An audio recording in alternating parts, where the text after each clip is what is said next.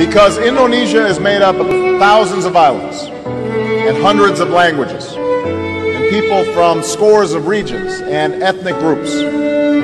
My time here helped me appreciate the common humanity of all people.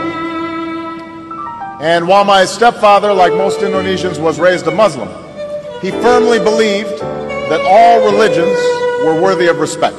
In this way, he reflected the spirit of religious tolerance that is enshrined in Indonesia's constitution and that remains one of this country's defining and inspiring characteristics. Those things that I learned to love about Indonesia, that spirit of tolerance that's written into your constitution, symbolized in mosques and churches and temples standing alongside each other. That spirit that's embodied in your people, that still lives on. Bhinneka Tunggal Ika, unity in diversity.